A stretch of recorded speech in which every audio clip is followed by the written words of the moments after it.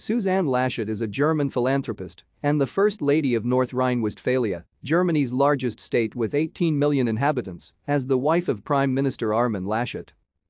Susanne Malanger was born to a prominent Aachen family and is the daughter of the prominent business executive Heinrich Malanger and the niece of the city's former Lord Mayor Kurt Malanger.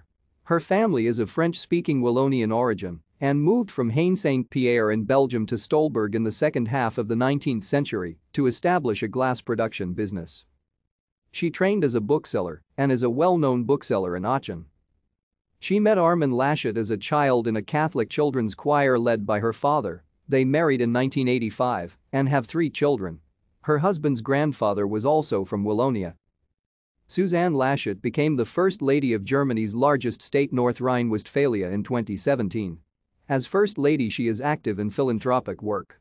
She is the patron of the Muttergenesungswerk, a charitable organization founded by the First Lady of Germany Elly Hughes-Knapp. Thank you for watching.